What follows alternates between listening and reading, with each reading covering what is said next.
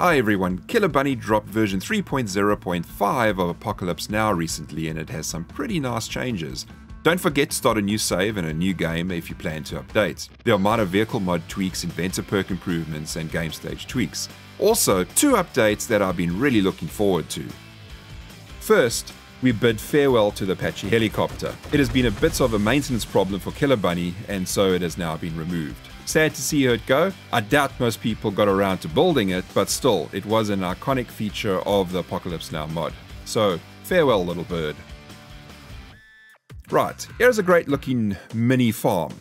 The change that I'm sure many are happy about is that Killer Bunny has now removed the annoying vanilla harvesting mechanic. So in vanilla, you lose the crop and sometimes the seed during harvest. Now, from version 3.0.5, when you harvest your plants, you don't lose the crop and have to replant.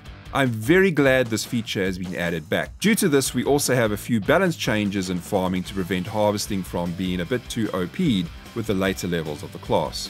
Also, to help players with their supercorn fetish, we have supercorn appearing in the wild as a rare crop.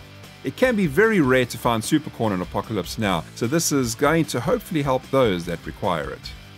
A problem I certainly have found is that the drain on food and water can sometimes appear to be quite excessive. So it's kind of like me in real life, I always feel like I'm eating. Killer Bunny has now adjusted this so there is a 25% less drain of food and water on the player. This should help you if you feel like you're forever scoffing food and guzzling water. Normally we are always trying to lose fat. However, in Apocalypse Now, fat is something we usually can't get enough of. Due to its scarcity, many players complain fat is in short supply. Killer Bunny to the rescue. He has made fat a chance to drop when slicing up your favorite corpse. Once you start adding points to the hunter skill, you will gain a fat chance of a fat drop when harvesting human corpses. And before you go, ew, gross, just remember that most of you are tucking into good old hobo stew, which has a healthy portion of brains in it. So, bon appetit. Finally, Killer Bunny has assassinated Compo Pack from the Apocalypse Now mod. One of the first overall mods to reverse the use of Compo Pack modlet. Now, let us not think that Apocalypse Now is void of POIs and back to just vanilla.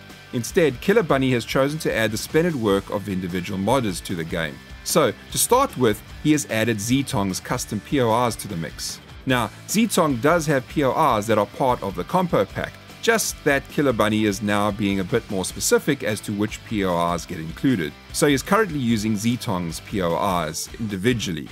I've already felt that performance is better in the city when testing with an 8K map. All of these POIs are included with the new maps that Killer Bunny added in this version.